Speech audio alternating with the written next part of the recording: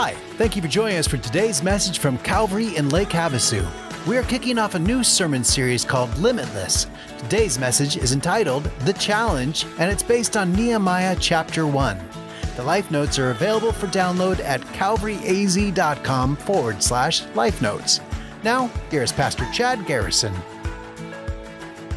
I invite you to take a seat and grab your Bible or your Bible app and turn to Nehemiah chapter 1. Nehemiah 1 is our text. If you don't have a Bible or a Bible app, that's fine. All around you, in the seats around you, there are Bibles. Grab one of those, turn to page 468, and you'll be able to follow along. If you're at our Parker campus, then there's a Bible table in the back. You can get up right now and go grab one of those Bibles, turn to page 468, and follow along. If you're joining us from your home and you don't have a Bible, I can't help you right now. But if you want one, you can message us, and we will get you a Bible. We will send you a Bible. If you're not living close by, if you're living close by, we'll deliver you one. If you're at any of our campuses and you don't have a Bible and you want to read God's Word, then please take one of those with you. It is our gift to you. We want you to have God's Word and read God's Word, because we know if you read and apply God's Word, God will change your life. Hey, have you noticed that we live in a world full of limits? And we don't like most of those limits. I mean, there are speed limits.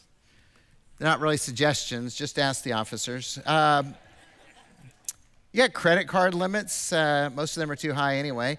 There are parking limits. You're not allowed to park, in that handicap spot. I know I'm not supposed to use that word anymore. Accessible spot, unless you've got the tag or the hanging down thing on your mirror or something like that, right? And now they don't just have the handicap spots where you can't park. Now they've got the clickless spots, right? And you pull up in the parking lot and there's all these empty spots, but you can't park there because you're going in the store. Right? And then, there's limits on places you can go. There's locked doors. There's restricted access. Even your internet has limits, right? Download speed limits. I don't like speed limits of any kind, but if you want to, upgrade that, you can for a charge. We are limited by limits. What's interesting is I grew up in churches that loved limits, right? Can't dance, can't go to movies, can't play cards, can't drink. And you especially can't hang out with those Christians who don't believe like we do. It's interesting that churches who teach about the limitless God are more interested in building fences than teaching freedom. So today we're kicking off a brand new series called Limitless. Limitless. And I want you to know that with God, all things are possible. With God, all things are possible. And don't take my word for it, take Jesus' word for it, because he's the one who said that. Now, he's having a conversation with his disciples who were freaking out because Jesus just had a conversation with the rich young ruler and said, hey, you need to go sell everything you have, give it to the poor, and come follow me. And the guy walked away and said, I can't do that. And the disciples were like, well, Jesus, then who can be saved? This is impossible. And Jesus said, well, with men it might be impossible, but with God, all things are possible. So the truth is, God can change your life. In fact, God can change anyone's life, no matter how broken, no matter how lost, no matter how despairing, no matter how depressed, no matter how angry or apathetic, God's power is limitless. And we need to understand that. Now, the Apostle Paul kind of put it another way, and his way is very poetic. It was a prayer that he was praying for the church in Ephesus. So in Ephesians 3, he says, now to him, he's talking about God, now to him who is able to do far more abundantly than all we ask or imagine. Some translations have think, but I like imagine. According to the power at work within us, he's talking about the Holy Spirit, to God be the glory in the church and in Christ Jesus throughout all generations, forever and ever, amen. I mean, don't you like that? Now, God is able to do far more abundantly than all we ask or think or imagine. And some of us are like, yeah, I lost my imagination in the third grade, so I don't have much of one. And there's times I feel that way. There's times I think, well, golly, yeah, God can do that, but, I don't expect him to. And then he does something tremendous, and then we kind of go, wow, I am blown away by what God can do. But I know he can do that. See, the reality is God can do more than any of us can imagine, more than we can just dream. And he does it through the power of the Holy Spirit in us. Now, when I say in us, let me be very, very clear. When you come to that place where you confess Jesus as your Lord, you surrender your life to Jesus, ask him to be your Savior, ask him to forgive you of your sins, then God does this amazing thing. He puts the Holy Spirit in you. Every single believer in Jesus has the Holy Spirit. So when Paul says in us, he's talking about people who have surrendered to Jesus Christ. They are followers of Jesus Christ. They know him as Savior and Lord. So it's not just kind of like a universal thing, like there's a spark of divine in everyone. No, that's not true. There is the Holy Spirit in those who have surrendered to Jesus. And he has the power of God in us, in you, and in me, if you're a follower of Jesus. And guess what? He wants to do more than we can ask or imagine if it glorifies Jesus and builds his church. There's qualifiers to it. It's not just like your dreams and your hopes for what you want. It is about what God wants to do in this world, what the power of redemption, the power of hope, the power of life change at work in his people. So for 5 weeks, we're going to talk about God's limitless, life-changing power. And we're looking at the life of a man called Nehemiah. That's why I ask you to turn to the book of Nehemiah. It's named after him and what he does. Now, let me give you a little background, because we're going to walk through the first chapter today. But the background is this. Nehemiah was a Jew.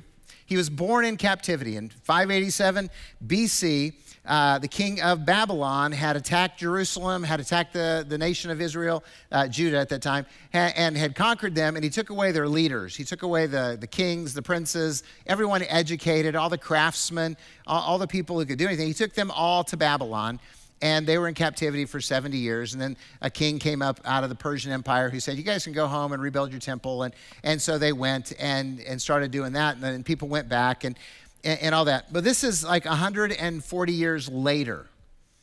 And Nehemiah finds out that the walls of Jerusalem are still broken down and his people are suffering. It's embarrassing. So he says, okay, I'm going to, fast and pray about this. And then he asks the king, can he go and rebuild the walls? And the king gives him favor. And then he goes to Jerusalem. He faces opposition. He rallies the people. And in 52 days, they build the walls that have been down for 140 years.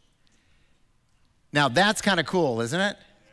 That's just evidence that God can take somebody who is far away and he can do something amazing in them to accomplish something that nobody's been able to do for 140 years. No reason they couldn't do it. They just didn't do it. So, but it all begins with a burden. It all begins with a burden. So today I want to ask, what is your burden? What is your burden? Nehemiah chapter 1, beginning in verse 1. The words of Nehemiah, the son of Hakaliah. Now it happened in the month of Chislev in the 20th year, as I was in Susa, the citadel, that Hanani, one of my brothers, came with certain men from Judah. And I asked them concerning the Jews who escaped and who had survived the exile and concerning Jerusalem. And they said to me, the remnant there in the province who had survived the exile is in great trouble and shame. The wall of Jerusalem is broken down and its gates are destroyed by fire. As soon as I heard these words, I sat down and wept and mourned for days, and I continued fasting and praying before the God of heaven. Nehemiah is devastated by this news. So let's talk about Nehemiah's burden. Nehemiah gets this news from his brother about the people in Jerusalem, and Nehemiah has a burden to rebuild the wall. Okay, that's his burden. He hears the situation they're in. The walls of Jerusalem are broken down. The gates are destroyed by fire, which means the city is defenseless, which means the people living there are at risk, which means there's no economic activity happening in the city because people aren't safe, which means that Jerusalem is a shell of what it used to be. I mean, it's just laid waste. I mean, people really didn't live there because it wasn't safe. You guys have been in neighborhoods you didn't want to live in, right? Some of you have lived in neighborhoods you didn't want to live in, right? Well, that's what the entire city of Jerusalem was like. Jerusalem was desolate, it was poor, and it was embarrassing to the people of God. And the Jewish people, because of that, were poor, and they were oppressed, and they were defenseless, and they were persecuted. And Nehemiah was burdened to do something to redeem that situation. So Nehemiah had a burden to rebuild the wall. Calvary's burden is to lead people to a life-changing relationship with Jesus. That's what our burden is. That's been our driving reason for everything we've done for the last 20 years. It's why we have 4 services in Havasu. We have 1 service in Parker, and they've been filling that place up. So great job. You guys keep inviting your friends. And we're looking to expand to a North Campus next year, okay? Because, it's been happening. It's why we celebrate life change. And most of that we're talking about is that which is declared in baptism. I've been sharing a lot about the numbers. I just want to frame this. We're in our 4th year since the joyful 2020, pandemic kind of thing, right? When everything shut down and everything stopped and all that kind of stuff. And look, the pandemic was hard on churches. It was hard on everybody, but it's hard on churches. A lot of churches have died. They haven't recovered. I just want you to know what God did at Calvary during the pandemic and after. Since 2020, we have baptized 850 people. Isn't that amazing? I mean, when we hardly met in 2020, we baptized over 230 people just that year. And so God is like, yeah, stuff's going on, but I'm still in the business of life change. And yet, I share those good news, I share those great statistics, and yet still in Lake Havasu City, there are over 40,000 unchurched people. In Parker, in the whole area of Parker, there's over 5,000 unchurched people. There's a need all around us. If every church in both our cities was full of people for every service they had, that's where those numbers come from. That's not counting our snowbird guests. That's not counting our people who pass through. That's not counting all the rest of the people who show up for part of the year. That's just our permanent residents. So we have a mission field all around us, and that's the burden. That's why right now they're in the process of finishing the Parker remodel so they can get into their own facility. It's not done yet, but soon. That's what they keep telling me, and I keep praying for sooner. And look, here's what's going to happen in Parker. This is so cool. As soon as they get in there, they're going to have to go to 2 services. Isn't that cool? I hope you guys are rejoicing in Parker because we're rejoicing here at Sweetwater. Hey, there are, and for Easter, they're probably going to have 3 services. It's just, that's what God is doing in that place. That's why we're planning to build a mezzanine in this room, right here at Sweetwater. If you don't know what a mezzanine is, that's a fancy word for a balcony. That's right. The back section's going to, have that, a balcony up there. You can really get farther away if you want to. Look, we need to do it. We need to add seats so you guys can bring your friends. And I know right now you guys are going, oh, we got seats in here. Yeah, come at 9:30. Well, actually, don't come at 9:30. Just believe us. There's no room at 9:30. And guess what? 5 o'clock and 11 o'clock are filling up too. So we got to plan for that. We got to do for that. By the way, that's why we're having the Limitless dinners in February 15th, 16th, 18th, 19th, and 20th. It is because we're going to invite you to come to dinner so you can decide if you want to participate in helping us to build that stuff. You go, wait, Pastor, that sounds like you might talk about money. Yes. Yes, we are, because, and by the way, we have 1,000 spots for the dinners. There's about 3,000 people a week that either join us online or in person. And so we know everybody can't make it to the dinners, but if you really want to be part of us leading this community to a life-changing relationship with Jesus in Parker and Havasu, then come one of the nights, sign up for one of the nights. Come as a life group, come with your friend group. Just come and hear and decide if you want to be a part of what God is doing. But we really want people to believe in the mission of life change and come. So Nehemiah had a burden that drove him to action. Calvary has a burden that fuels our mission. How do you want God to change your life? How do you want God to change your life? What is weighing heavy on your heart? What is your burden? What is frustrating you? What is breaking your heart? What is causing you to grieve in your life?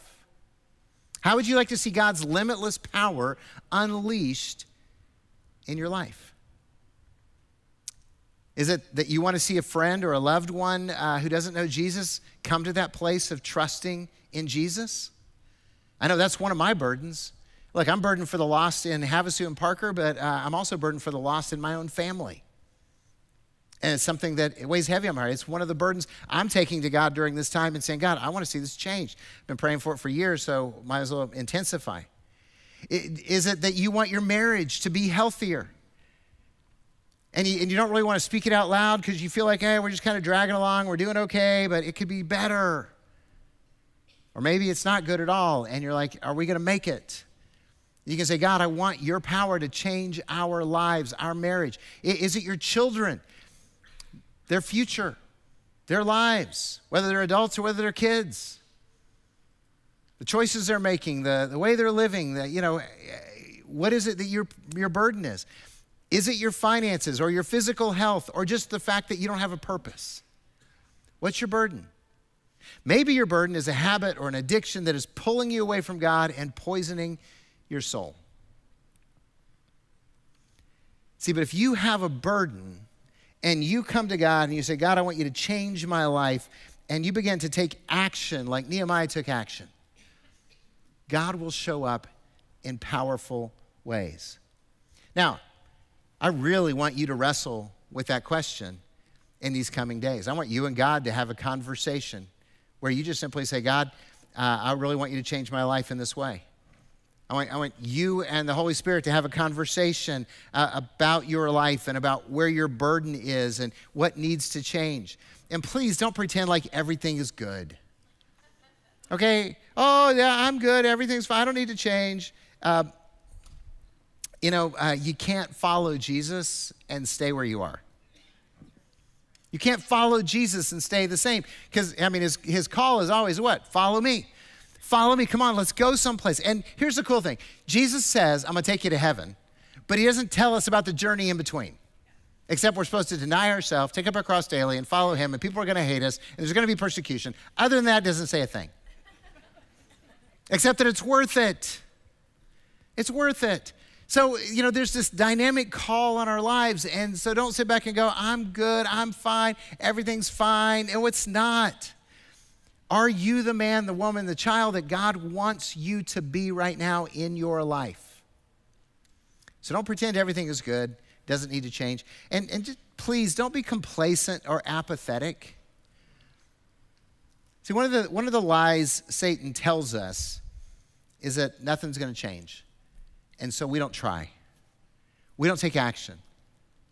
I wonder how many times people had come from Jerusalem with a bad report and they told somebody and people said, that's too bad.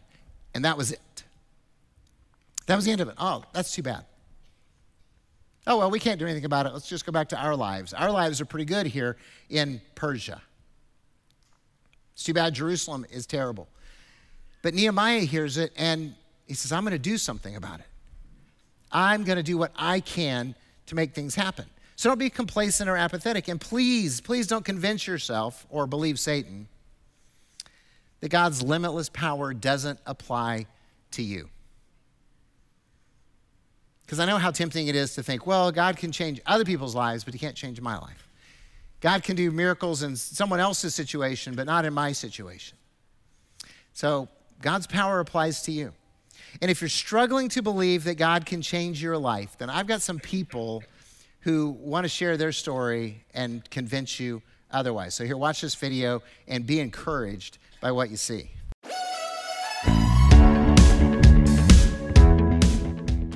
Hi, my name is Daryl. I'm the prayer pastor here at Calvary, and here's just a short glimpse into my life of how I came to Jesus. I was raised in the church as a young child. Walked away at around 16, 17 years old, got very heavily involved in drugs through the entertainment industry and through the music industry. And I never thought that my life could ever be restored until I truly met Jesus Christ. And Jesus Christ is the person that is limitless in what he can do in our lives as he restored my life. I am living proof of what God can do and will do in your life if you will allow him to. Hi, I'm Jamie. I came to the Lord in 2019, but before that, I was heavily addicted to narcotic drugs. I was homeless on the streets, living a very empty and voidless life. After I came to Christ, everything in my life changed. I've gotten an amazing husband, my 2 older children back. He's restored my sanity. He has filled a void that existed in my heart that I did not know could be filled. There is life beyond what you're struggling with. His name is Jesus. Hello, my name is Amber Green. My husband and I were born and raised devoted Mormons. After my oldest son was born, my husband decided that he wanted to leave the Mormon church. For about 3 years, it felt like the world was crashing in on me. Our marriage almost didn't even make it. The love of God pulled me out of religion, opened my eyes, and he revealed himself through the Bible and showed me what grace really meant. Where I once believed that I had to work my way into God's kingdom, I now know that it is through Jesus Christ's sacrifice and his alone that I am saved, and not by my works. I now get to lead people into worshiping the living God, not because I have to, but because I get to, and share the love and his power and what he's done for me in my life. God has set me free from religion, and he can do the same for you. Hi, Calvary. I'm Patrick, your recovery pastor. You know, before I was your recovery pastor, I was an addict. I was living 2 different lives, one of duplicity, infidelity, and substance abuse.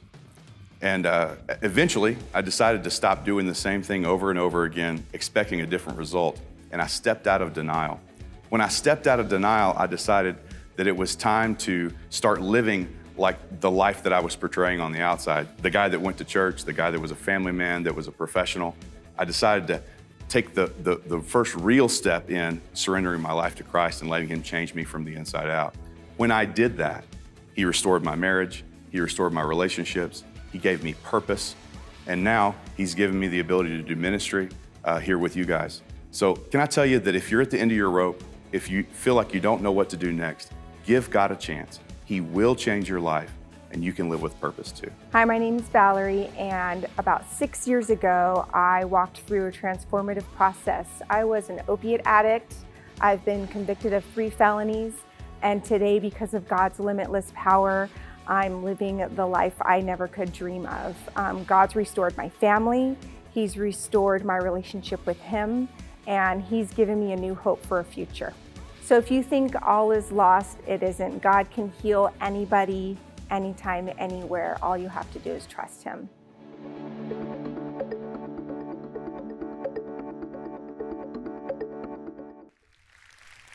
So do you guys believe that God can change anybody's life now? Yes. Okay, do you believe he can change your life? Yes. Okay, well, you just shared that on the screen, so yeah. See, God can do more than you ask or imagine, so I'm daring you to ask. And that brings us to the challenge. I want to keep reading Nehemiah chapter 1, picking back up at verse 4.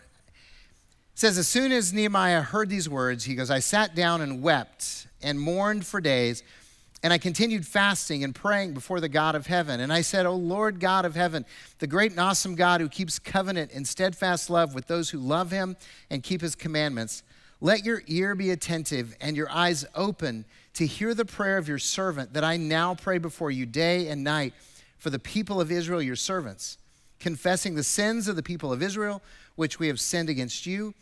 Even I and my father's house have sinned. We've acted corruptly against you and have not kept the commandments, the statutes, and the rules that you commanded your servant Moses. Remember the word that you commanded your servant Moses, saying, if you are unfaithful, I will scatter you among the peoples.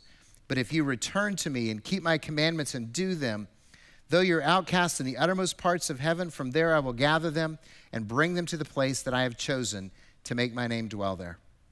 They are your servants and your people, whom you have redeemed by your great power and by your strong hand. O Lord, let your ear be attentive to the prayer of your servant and to the prayer of your servants who delight to fear your name. And give success to your servant today and grant him mercy in the sight of this man. Now I was cupbearer to the king. Now, the challenge is this. Nehemiah began his journey of living out God's limitless power by bringing his burden to God out of the brokenness of his heart. I mean, he was broken. He was for this burden of Jerusalem. And he said, God, I want you to do something about this. God, I want you to change us, to change the situation. And so I want to challenge us to follow Nehemiah's example for the next 28 days. Okay, this series is 5 weekends. This is the first one. The last one will be 28 days from now. So I'm going to challenge Calvary to take on this whole Limitless challenge for you personally. Okay, I can't make the choice for you. I'm just simply encouraging you to do that. And in the process that we're saying, God, we want you to change our lives. God, I want you to change my life. Here's my burden. Whatever your burden is, here's my burden. I already told you part of what mine is, and that's the lost of Lake Havasu City. The people who don't know Jesus in Parker, the people who are tuning in online who are far from God. That's my burden. I want to see us, I want to see God do something through us that impacts our communities in a way that all we can do is say, that's God. That's God. Okay, that's my number one burden. But what is your burden? What is it that you are burdened by? So what did Nehemiah do? Here's the challenge that I'm going to ask. First of all, Nehemiah confessed and repented. Okay? Confession and repentance. He acknowledged the sins of his people and he acknowledged his sins. And then he committed to a different way of living. Now, see, this is where life change begins. I don't know if you realize that or not, but life change begins when we admit that we are wrong and that we need God to make sense out of our lives. It's just when we say, God, I can't do this on my own. I've messed up. I've disobeyed. I've wrecked my life. And we name our rebellion and we commit to obedience. We say, God, I want to follow you. I want to serve you. I want to live for you. Now, if you're a follower of Jesus, we've already talked about this, you did that once. You said, God, I'm yours and I can't do this without you, and I surrendered. But there are some of you that haven't ever done that. You've never said, Jesus, I need you, and I've messed up, and I want you to forgive me, and I want you to save me, and I want you to change my life. And you were watching the videos, and you were saying, wow, can God really do that in my life? And the answer is he can. And if you're sitting in any of our campuses, you're watching us online, and you want to talk to someone about what it means to experience a life-changing relationship with Jesus, we're available. We have prayer teams at all of our campuses. We have pastors that are available to talk with you. We encourage you to grab a Connect card and fill it out and say, I want to talk to somebody. Message the service host or email us at calvaryaz.com. We will be glad to have that conversation with you. I've already told you that's why we do what we do. So if you haven't ever done that, some of you need to do that for the first time. Some of you have done this, but not recently. And you know who you are. You might be considered a good, faithful Christian by your friends, a good guy or a great lady, and you go to church, and yet inside you just kind of feel like you're going through the motions. And you haven't tasted the power of God in your life in a long time. You haven't experienced that presence of God in your life in a long time. And you kind of go, wow, I would like to experience that again. I would like to have that again. Or maybe I'd like to have that for the first time, and I know it's real, but I don't experience it myself. Then now's the time to start doing that. To say, God, I need you, and here's where my life is a mess. See, if you don't do this, if confession and repentance isn't part of your life, you're going to miss out on God's power. You're going to miss out on God's peace. You're going to miss out on joy and purpose. You see, this was the beginning point of your relationship with Jesus, but it's actually required to actively follow him in this journey. So confession and repentance is where he started, and then fasting and praying. As soon as I heard these words, I sat down and wept and mourned for days, and I continued fasting and praying before the God of heaven. Fasting and praying. And here's my challenge. I want us, as a church, as many people as do it, to fast and pray for 28 days. Some of you are like, well, we don't like fasting. Can we just pray?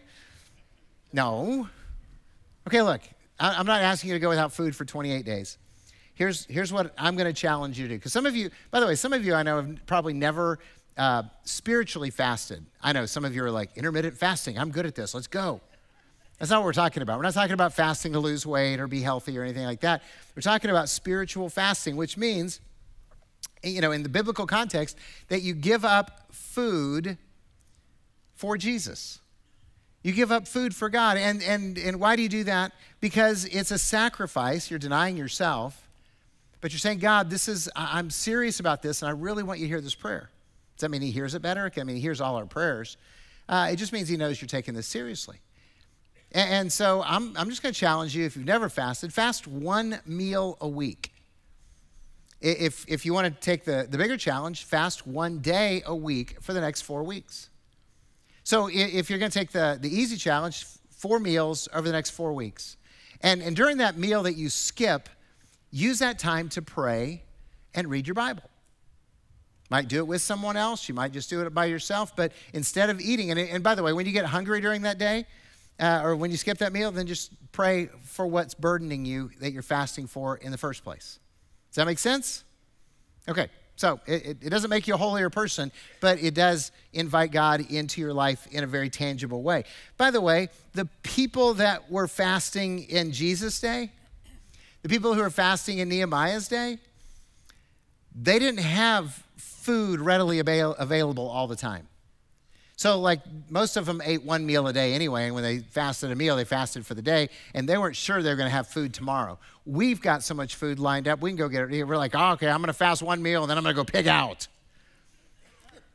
Now, that's because we're the first people who ever live in a society where we have too much food, and we pay more to eat less. So not only do I want to challenge you to fast with food, I want to challenge you to fast from something that's valuable to you for the next 28 days. Every day, the whole month. And when I say something valuable, okay, I'm not going to fast from Brussels sprouts and coffee because I don't do either one of those. Okay? That would not be a sacrifice at all. A sacrifice is me fasting from ice cream and all sweets for 28 days. Me fasting from Diet Pepsi and all diet soda for 28 days. Me fasting from my word games like Words with Friends for 28 days. And by the way, I'm doing all 3 of those for the next 28 days.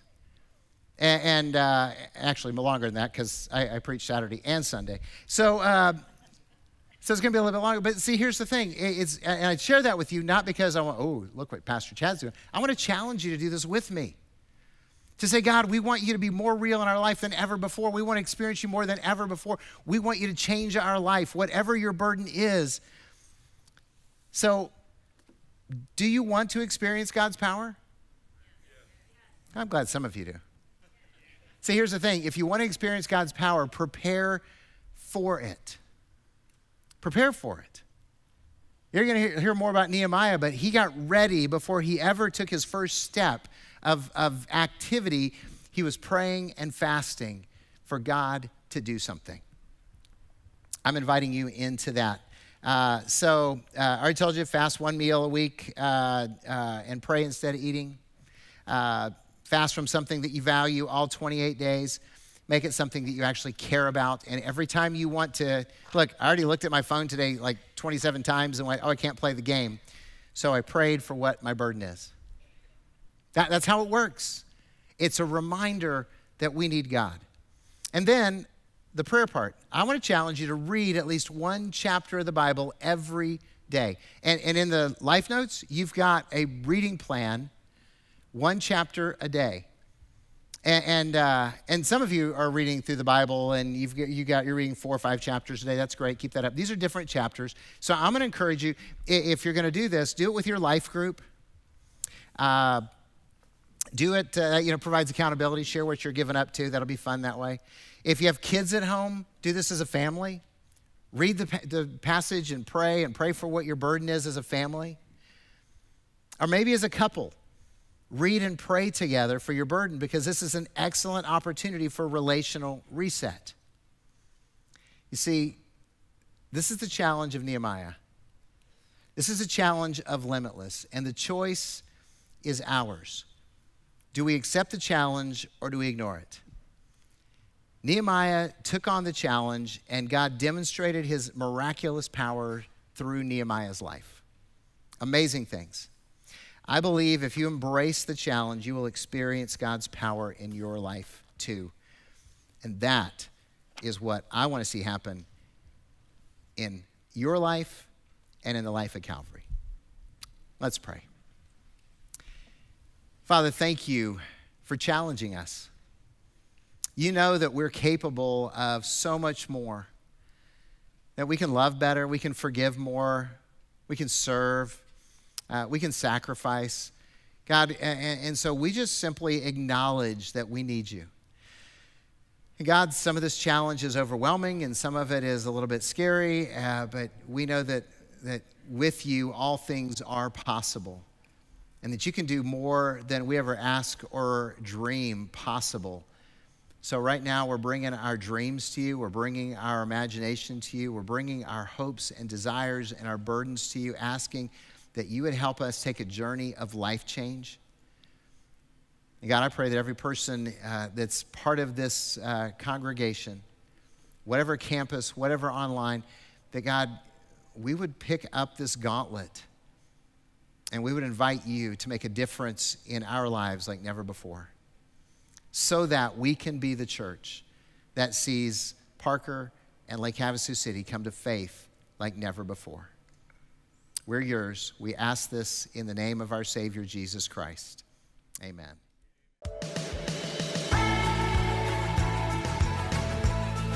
In Matthew chapter 19, verse 26, Jesus said, "Humanly speaking, it is impossible, but with God, everything is possible." So what is it that you want God to change in your life? I encourage you to be praying about that this week. If you'd like to support the ministry of Calvary, I'd like to encourage you to check us out on the web at calvaryaz.com. There you'll find out more about our church and have the opportunity to listen to past messages and connect with us. Well, that'll do it for today. I hope you'll join us again next week. Bye-bye.